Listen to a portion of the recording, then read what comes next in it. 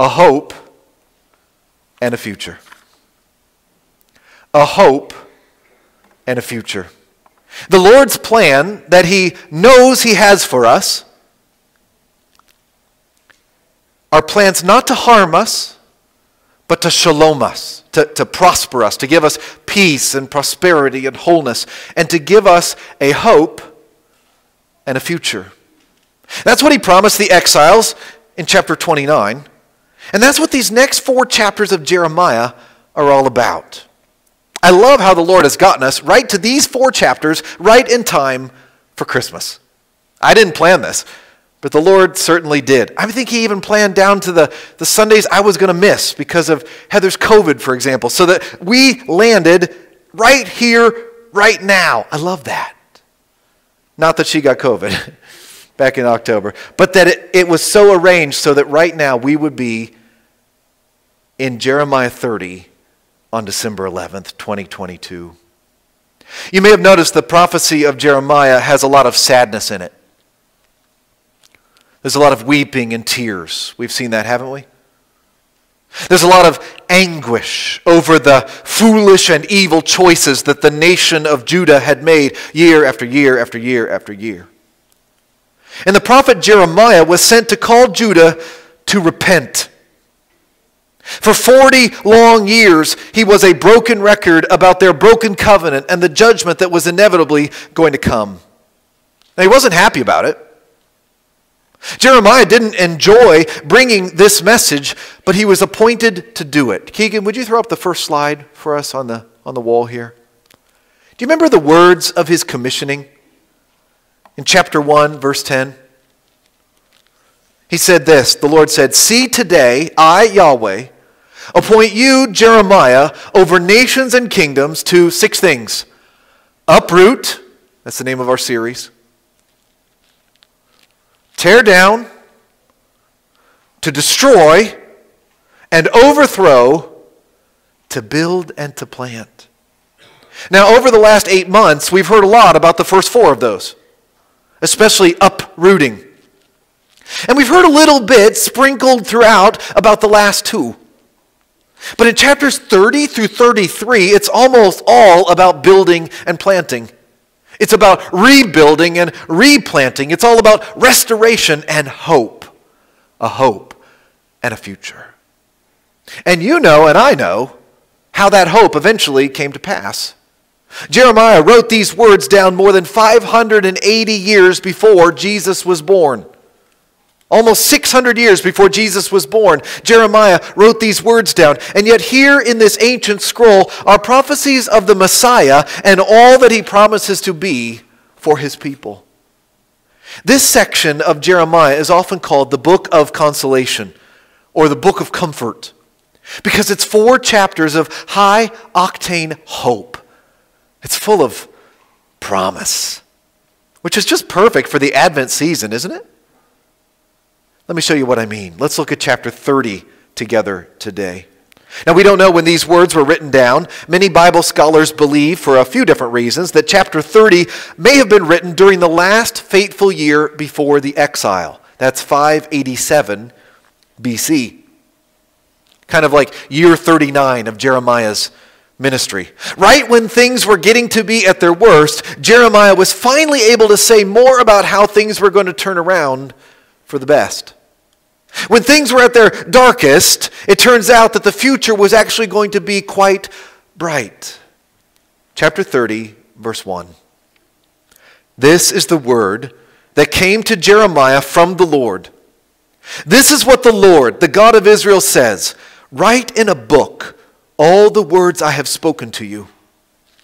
The days are coming, declares the Lord, when I will bring my people Israel and Judah back from captivity and restore them to the land I gave their forefathers to possess, says the Lord. Now, you might have picked up by now that this little phrase is one of Jeremiah's favorites. The days are coming. The days are coming. That's the theme of our Advent readings this year. And it'll be the theme of our Christmas Eve service. The days are coming. The focus of that phrase is on the future. Jeremiah has finally gotten to the good part. I'll bet that's how he felt about it. I'll bet Jeremiah was like, finally, we're getting to the good stuff. I like talking about this. I like talking about the restoration of Israel and Judah. Did you notice it's both of them? Both the north and the south? He's almost completely talked about the southern kingdom all along, but now it's the north and the south. The north went into captivity a century before this, but they're going to be restored in the same way too. Jeremiah says, I like talking about this. I like talking about the future when it's full of hope. The days are coming. They aren't here yet, but they're on the way. Judah has not yet even gone fully into captivity, but Jeremiah is predicting beyond the captivity to the restoration. It's going to be a while, at least 70 years from top to bottom, but the days are coming. Turn to the person next to you and say, the days are coming. Some of you didn't do that. The days are coming. Now, it's important to understand how these promises in the prophets often operate, how they are fulfilled. This is one of the trickiest parts of understanding the Old Testament prophets. I still get hung up over it because it's not always straightforward. Some of the prophecies are, but many of them are not. The Lord promises something through the prophet, and he says that it is surely, certainly going to happen. I will surely save you out of a distant land. But he's somewhat vague on the how, and especially on the when. And you might think, just reading it, that the when is going to be all at one time. But often it's not. You might think it because there isn't necessarily anything in the prophecy to indicate that the fulfillment is going to come in stages. Some people use the analogy of a mountain range to illustrate this. This, by the way, is a photo from Ben Schieffer. Ben, thank you. A mountain range. Now, if you see a range of mountains out in the distance, some of those mountains are closer than others, right? Can you tell which ones are the closest? Kinda. Yeah, I mean, some of the closer ones you can tell. The other ones, it's a little bit harder maybe because of the definition about it. You can't necessarily tell. And if they all look about the same height, some of these are lower and some of them are the same, but if they all look at the same height, which ones are actually smaller? Ben? Which ones are smaller? If they all look the same height, but they're not all at the same place, which ones are the smaller ones? The closer ones, right? Yeah. And so good answer. So the far ones are actually bigger. Does that make sense? So sometimes when you're looking actually at multiple horizons, but you see them all together. You see, the Bible teaches the prophets can be like that. They give you this prophecy, and it's a mountain range. And actually some of those mountains are close, and some of them, though they're all still part of the same range, are still far away. And the farther ones are actually bigger. Now, it's kind of like if somebody, who do I pick on today? Anybody want picked on today? Les. All right, Les. It's kind of like, he's a good one to pick on, right? Because he'll pick right back. All right. It's kind of like if somebody told you that at Christmas time, you're going to get presents. At Christmas time, you're going to get a tricycle, a 1967 Ford Mustang Fastback, and a pair of suspenders. And you are going to absolutely love your presents at Christmas time. What do you think? We get a nod and a thumbs up. All right. Now, you might guess listening to that it's actually different years, right? You'd be excited about those things at different years, but they're all Christmas time. Or let me give you another one. It's like a promise that this glass is going to be filled. And some of you are like, oh no, I've seen this one, right? But the glass only gets a little bit of water right at the first. All right. Has the promise failed? No. It's just not all there yet. But the days are coming when it will be filled. That's a lot like what we see in Jeremiah 30. There are these promises of restoration, and they obviously are about the people of Judah and Israel returning to the promised land. But they're obviously about more than that too, aren't they?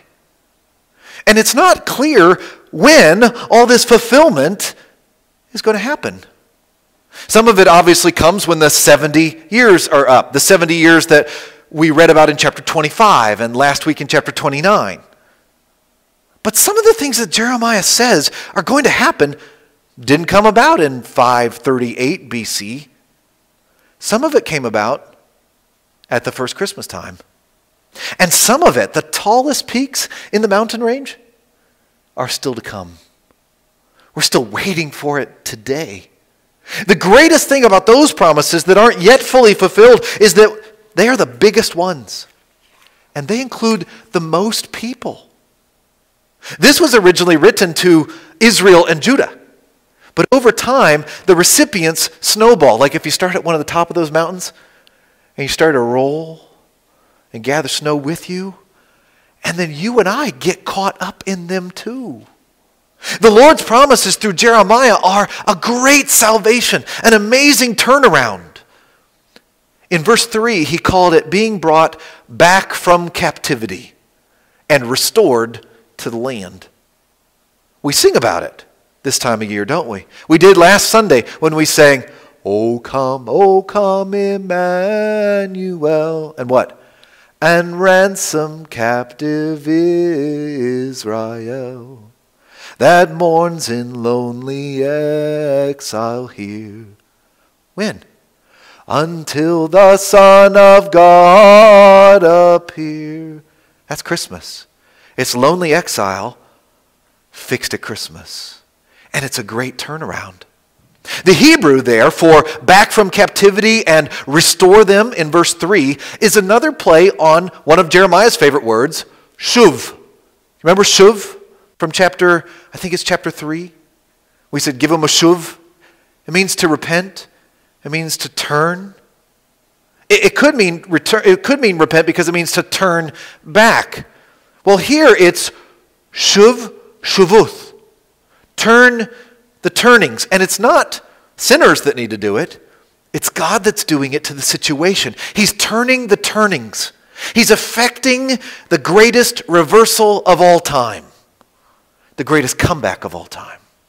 Because these promises start out talking about Israel's return from exile, but they end up by describing our salvation, both now and forever. Isn't that amazing? Let me show you what I mean. Look at verse 4. Now remember, Jeremiah is a realist, and so is the Lord. He doesn't just paint a rosy picture. He has to tell it like it is. Before the dawn comes the night. Before the hope comes the judgment. So look at verse 4. This is what's going to happen next.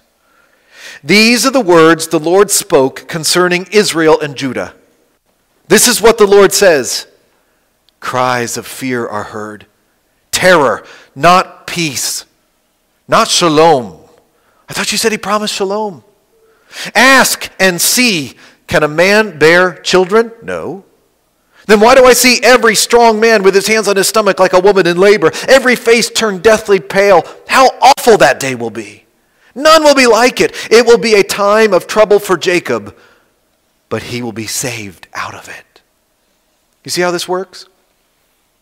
The next thing on the calendar, the next thing on the schedule is the destruction of Jerusalem, probably the very next year. And the destruction of the temple, Solomon's temple.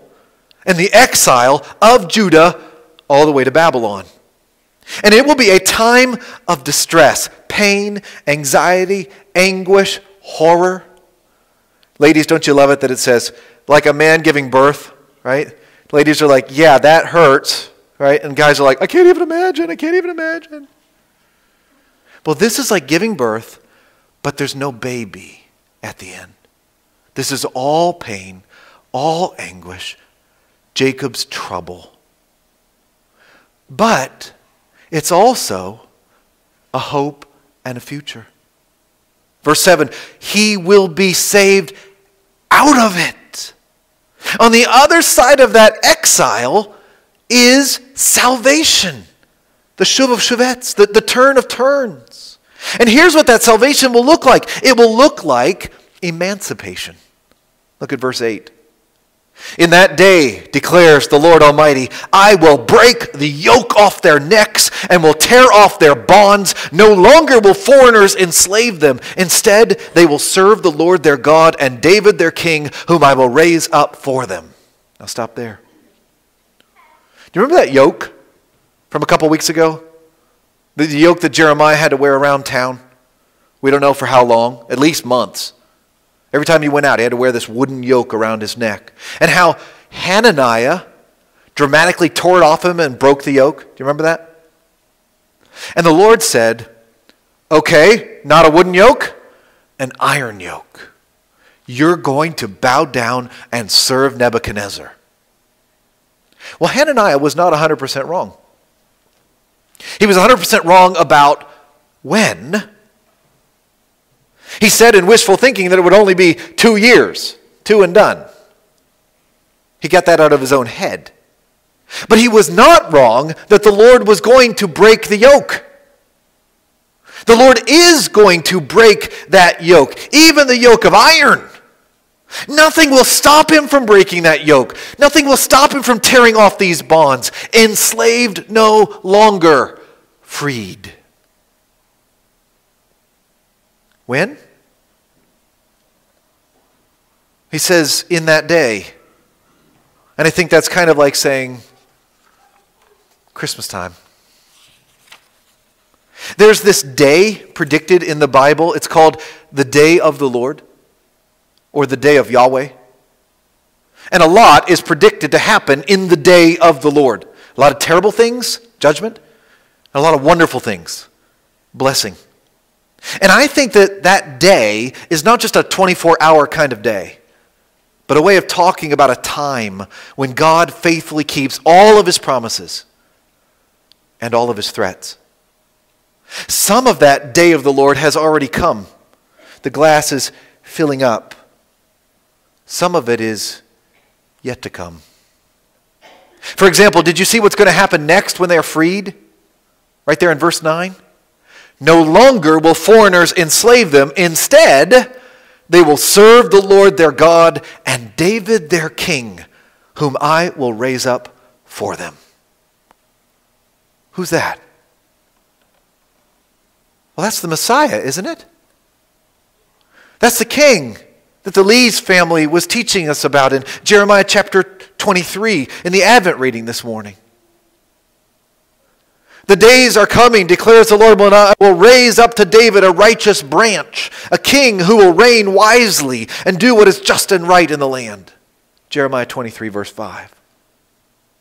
They will serve the Lord their God and David their king, meaning David's great David's even greater son.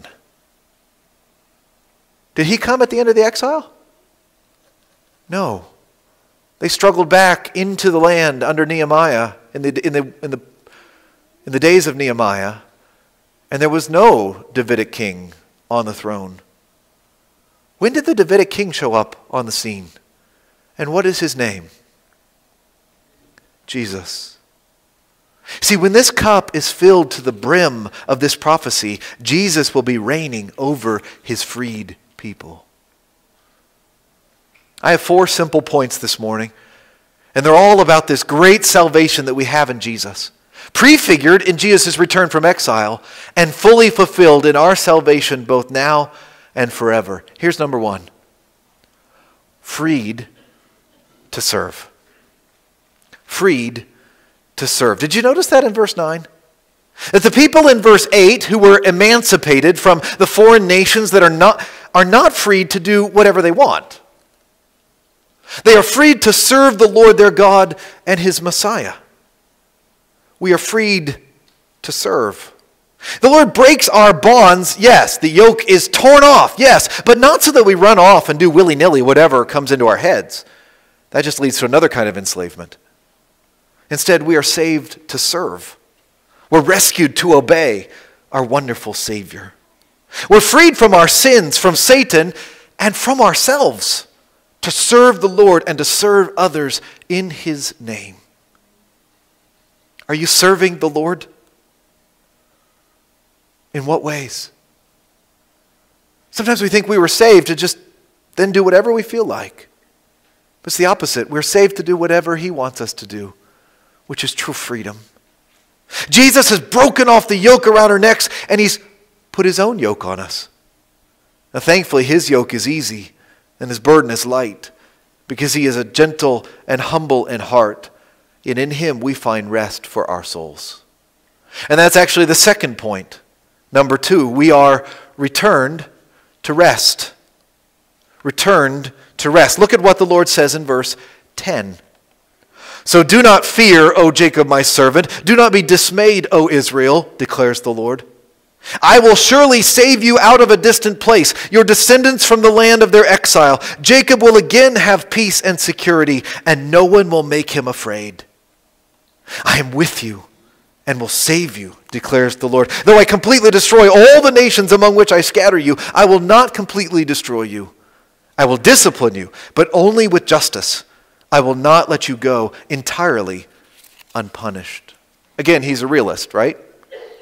He doesn't give them this Pollyanna promise like a smiling televangelist saying that everything's going to be fine, there won't be any problems. No, there will be problems. In fact, there will be punishment. But there will also be a remnant, and there will be a future, a hope, and a future. This is where we get our sermon title for today. I will surely save you out of a distant place. The people of Israel will be returned to their own land from the land of their exile. Shuv Shuvet. And that should give them peace and rest. Do you hear the words of comfort here? Do not fear. Like the angels said to the shepherds.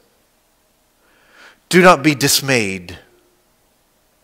You will again have peace and security, and no one will make you afraid. How come? I am with you and will save you, declares the Lord. And if that was true, even just a little, for those straggling exiles who came back under Nehemiah, how much more is it true for you and me who have been saved by the blood of Jesus Christ? Returned to rest. What are you afraid of these days? What makes you dismayed? What keeps you up late at night? Or first thing in your morning, when you reboot, the problem comes to mind. What are you scared of? Verses 10 and 11 are going to show up just about verbatim in chapter 46, which we'll get to sometime in the spring, Lord willing. I think the Lord wants us to hear this message. Do not fear. You've been returned. Do not be dismayed. You've experienced the turnaround. You will again have peace and security, and no one will make you afraid. The word for peace there is not shalom. It's the word shakat. It means to be tranquil, to be quiet. Shalom means to be whole and healthy and everything together, prosperity. But shakat means to be undisturbed. And the word for security there is sha'on. It's to be at ease, to be able to rest securely.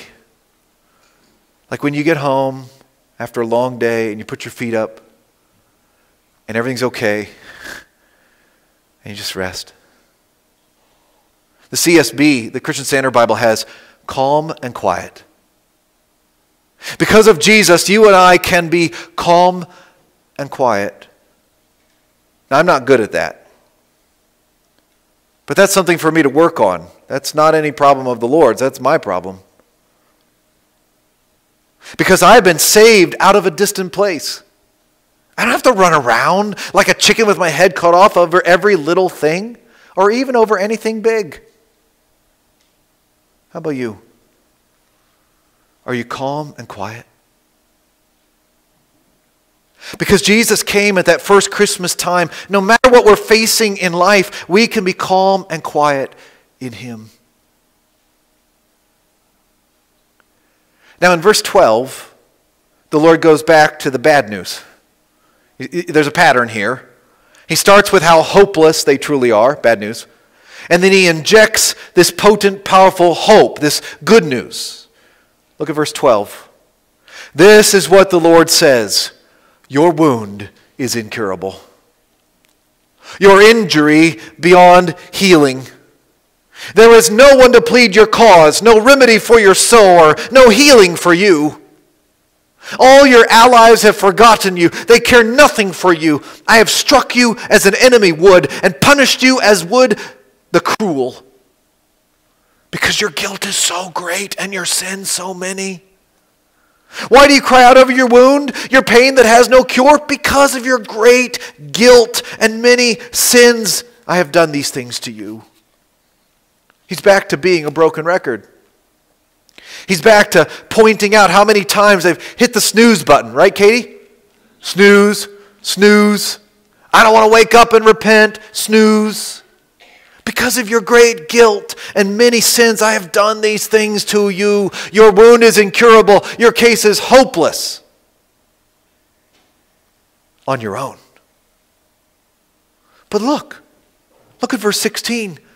But all who devour you will be devoured. All your enemies will go into exile.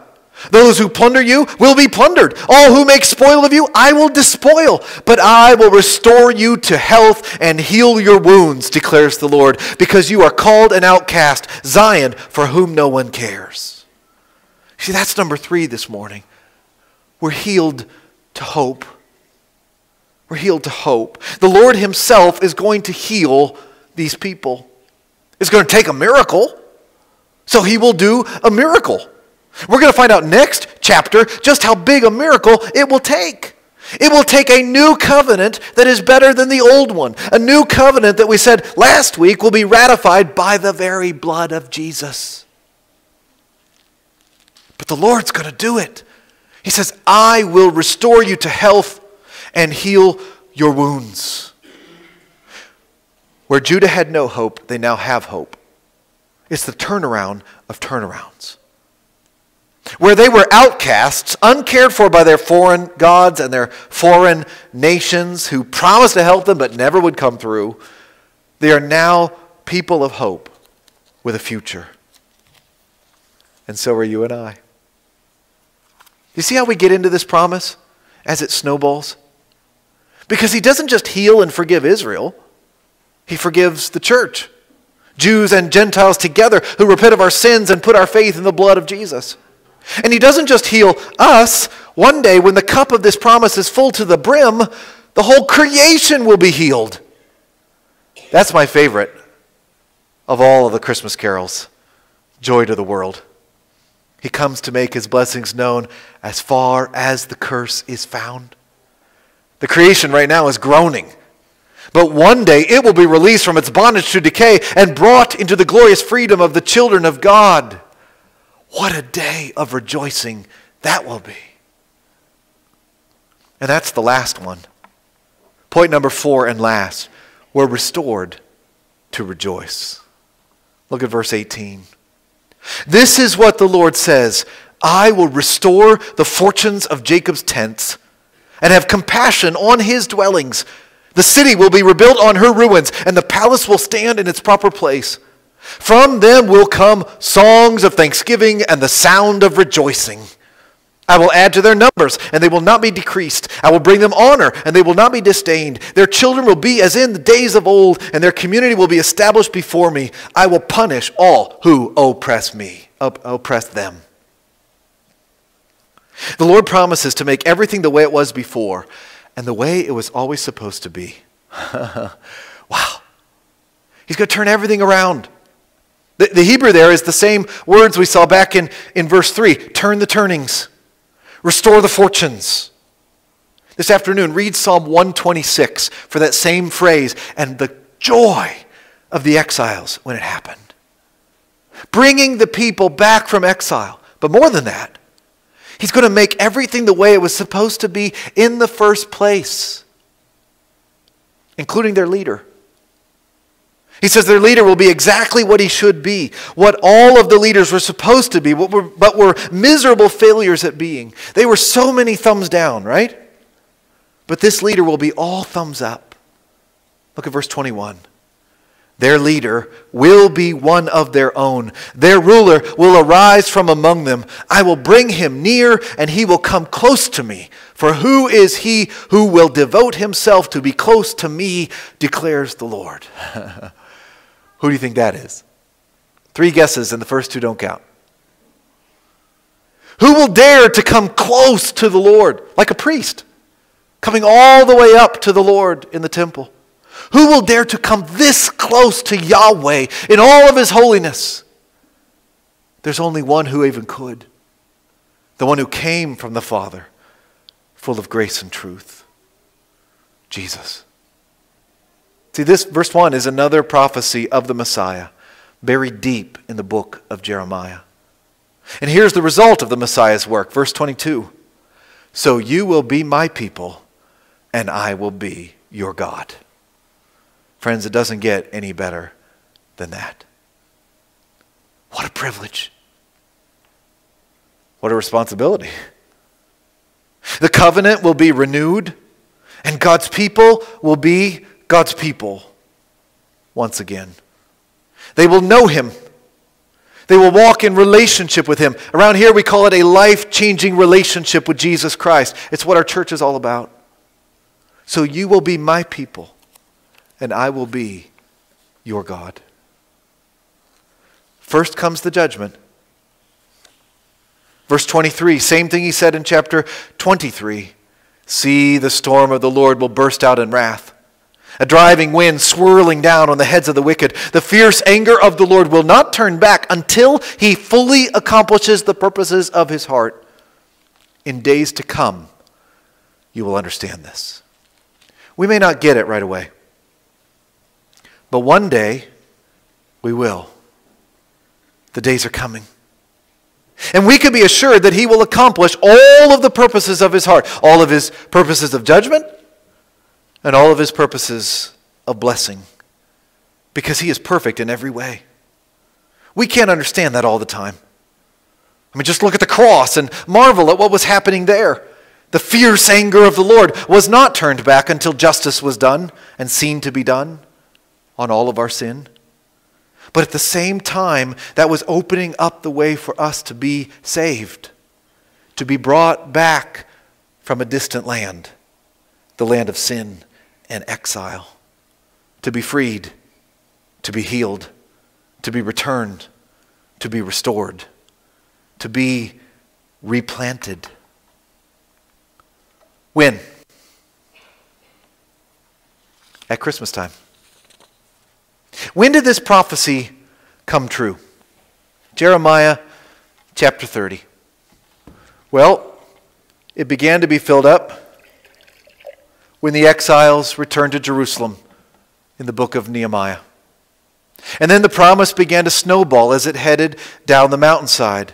And it began to engulf you and me at that first Christmas time, when God became, one who was 100% God, became 100% man. Jesus was born. He came as the Messiah prophesied in verse 9 and verse 21, a son of David, a Hebrew of Hebrews, a leader who was one of them, one who came close to Yahweh, one who dared to come close to Yahweh, one perfectly devoted to Yahweh, in fact, who even laid down his life before the wrath of Yahweh. But there's still more fulfillment to come. When? On that day. Look at the first verse of chapter 21. Chapter 31. At that time, declares the Lord, I will be the God of all the clans of Israel, and they will be my people. You know what that sounds like to me? That sounds to me like Revelation chapter 21, where he says, I heard a loud voice from the throne saying, now the dwelling of God is with men, and he will live with them. They will be his people, and God himself will be with them and be their God. He will wipe every tear from their eyes. There will be no more death, or mourning, or crying, or pain, for the old order of things has passed away. He who was seated on the throne said, I am making everything new. Then he said, write this down. Sounds a lot like Jeremiah chapter 30, doesn't it? Write this down, for these words are trustworthy and true. You can take them to the bank. They are going to be fulfilled. They are being fulfilled, and they are going to be filled beyond our wildest imagination. This is the final fulfillment of Jeremiah chapter 30. This is our hope and our future. And what should we all do in response? We should overflow with thanksgiving and the sound of rejoicing.